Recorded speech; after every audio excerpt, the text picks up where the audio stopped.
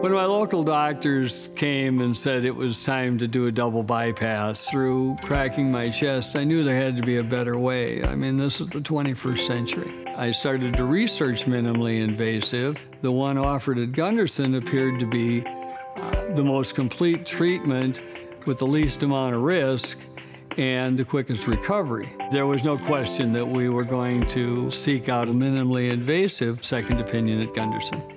And that's where our journey down to Gundersen began. I mean, Gundersen really was the right place with the right people with the right procedure, and I've got the correct outcome.